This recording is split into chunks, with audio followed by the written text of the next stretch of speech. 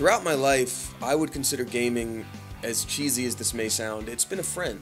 There's always been a game I could turn to. I have a hard time turning off my brain sometimes, and I think the perfect way of filling every possible avenue of thought that I could be having at that moment is to have an actual activity combined with a story being told to me. And it allows me to relax and have just an enjoyable, chill experience without extra thoughts just fluttering in there. When I'm alone, or if I'm streaming on my own personal Twitch streams, I like to do the most challenging games possible. And when I'm playing on SMOSH Games, especially when it comes to SMOSH Games Twitch, that brings in the community aspect. That is me messing with my friends, playing a game on top of a game.